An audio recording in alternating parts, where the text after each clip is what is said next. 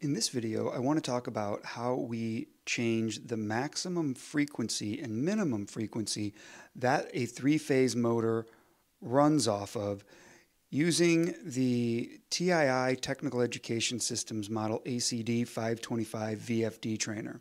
So in the PowerFlex 525, the frequencies are set between 0 and 60.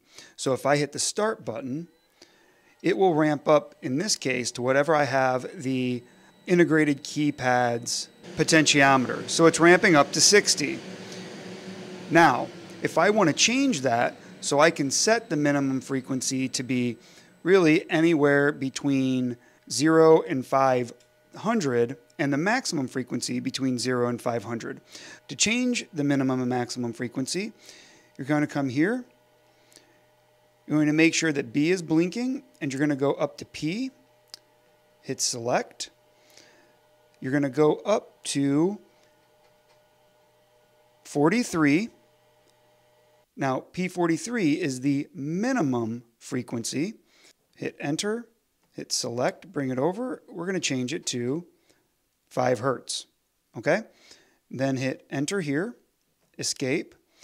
Then we're going to go up to P44, which is the maximum frequency. Now I will select over and we'll go up to 80 hertz.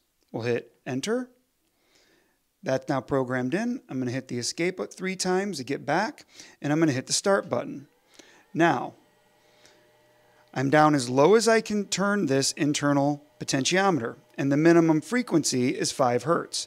Now, as I bring this up all the way and it ramps up, it's going to go past 60 up to 80 hertz. So hopefully you can hear this because that fan's running pretty fast. So I hit the stop button, and now I have changed the minimum and the maximum frequency of the PowerFlex 525. As always, I hope you enjoyed the video, and if you did, please hit the like and subscribe button. Thanks a lot for watching.